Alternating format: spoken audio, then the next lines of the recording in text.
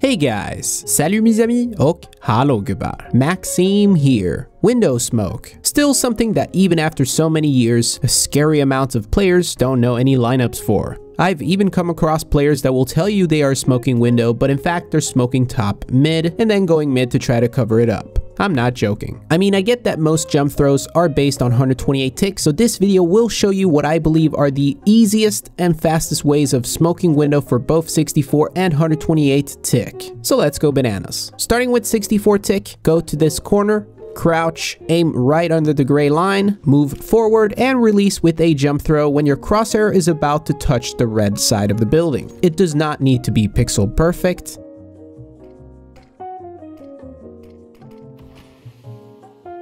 And no, there are no gaps. And here's a second time just to prove that it's easy and fast.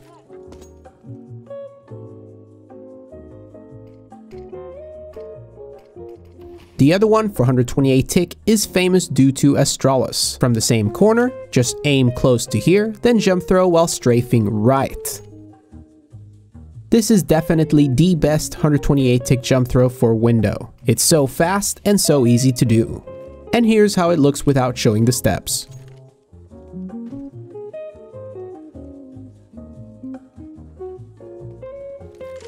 Also, if you want two great alternatives without jump throws, you can do this one from middle, aim here, slowly walk back and forwards and throw. It's fast, useful, and works with other nades as well.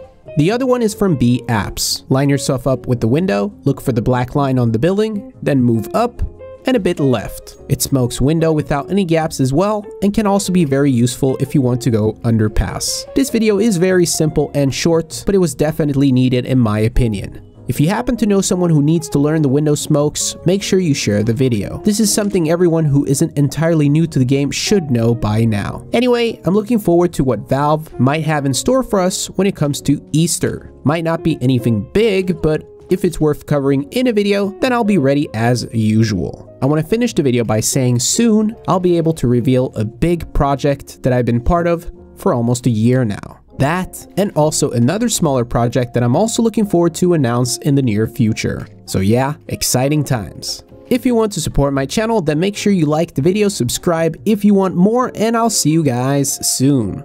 Stay awesome, and for the second time, go bananas.